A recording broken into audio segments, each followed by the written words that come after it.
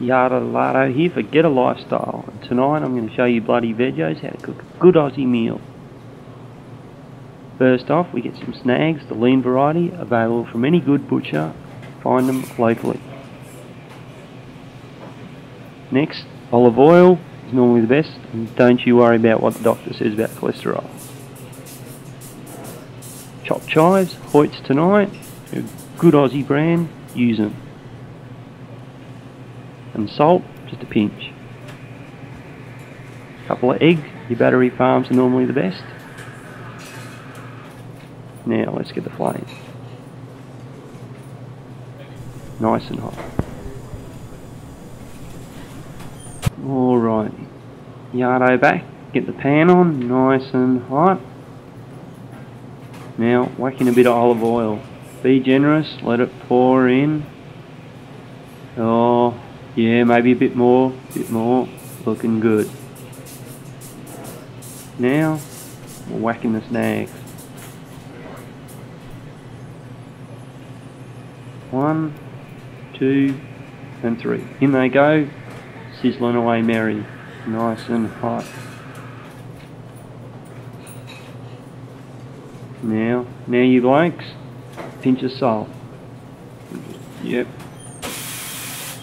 In it goes. Oh, what do they put bloody lids on these things? Good on you. There she goes. Yep. Keep the heat on them. Look at that, sizzling good.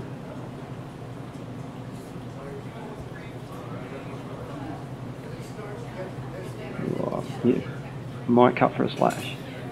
Time checking the snags, move them around, get the oil moving. Might just need a pinch of salt. Nah, touch more oil. Just a dash this time. In she goes. Now, sprinkle of chives. Old Hoyts. No, half a pack. In they go. Bloody beautiful. Get the flavour right through the meat. Yeah, you just want to move them around a bit. Make sure everything's covered. They're looking pretty good. I'm going to press the sheelers with this lot. Move them around, get the chives soaking. They should all be swimming in that oil. Now it might be time to give them a bit of a poke. But, hey guys, yeah, make sure they're all done. Move it around. Bloody beautiful. That heat's still hot. Keep it warm.